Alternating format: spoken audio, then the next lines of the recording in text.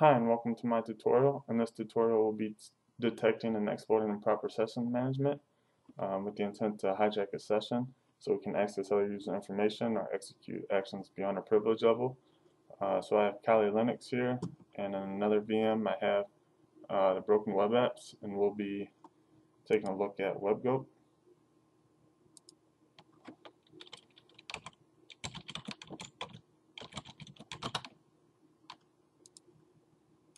So go ahead and start WebGoat here.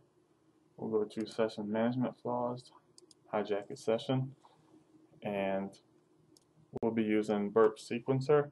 And what we want to do first is find a response that sets the session cookie, usually a response after a successful login, and it has the set cookie header. So let's just go ahead and submit this login. Let's take a look at our Burp sequencer here. Go to our history. No, not this one, this one. Take a look at our response.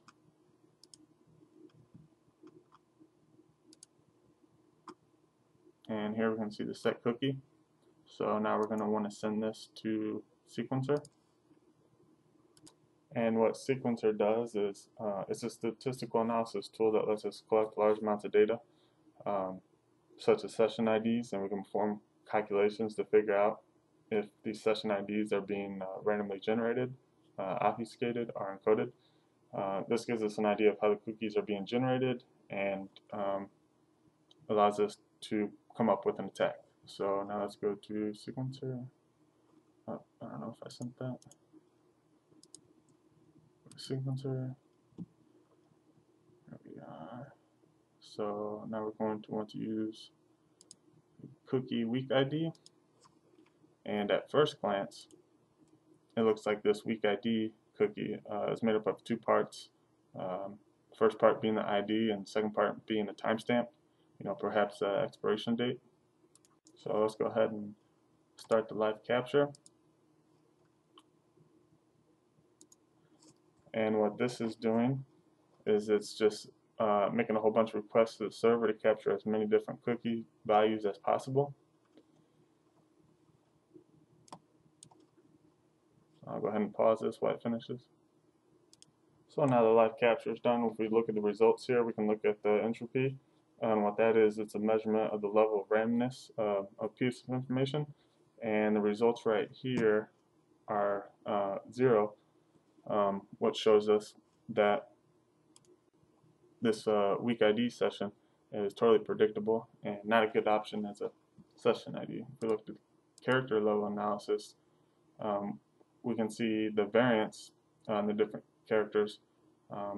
They're all pretty much the same except for 3, 4, 17, and 18.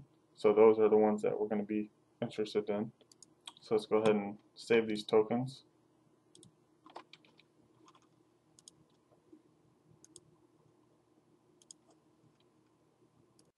So now we go ahead and take a look at our result. Oops. And these are all the sessions that our live capture captured for us. So what we're trying to do is look for a gap in these values, and that is probably going to be where a session was set for someone else. So looking at the last two values here, 24, 23, trying to find a gap.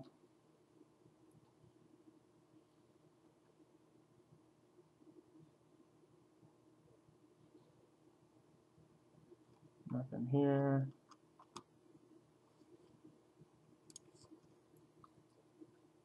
Here we possibly found one. Let's go ahead and copy that. So now we'll go back to our proxy here, look for requests. Let's send that to intruder.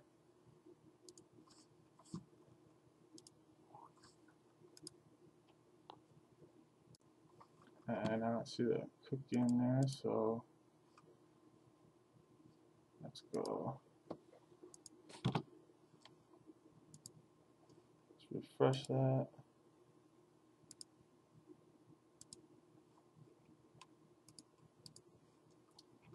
Go back here. Send to intruder. And there's our weak ID. So let's clear these variables. Paste the one we copied in there. And remember the analysis, the variance was in 3rd, 4th position and 17th and 18th. And where we found the gap is right here, 46. So we want to try 47. So 47, and then last two was 09 through 12. So let's go ahead and enter a variable there. So no again.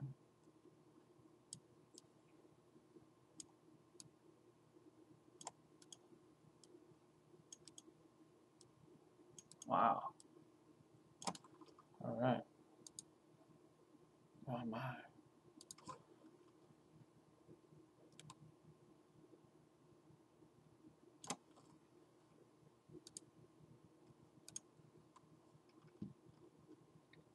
All right, there. I finally got the last 2 digits set as a variable. So now we want to go to payloads and change the payload type to numbers, and then we want to step through 1. I think it was 09 to 12 is where we finally get 09 to 12. So on that number lock to 12, and let's just go ahead and start that attack.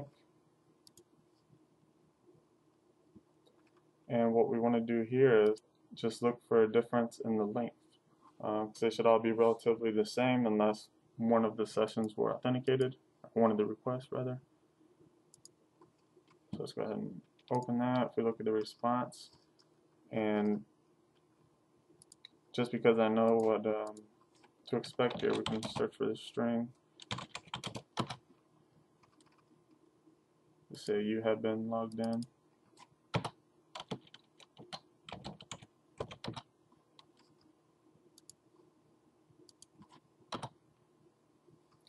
And so we can see this one right here. Congratulations, you have successfully completed this lesson.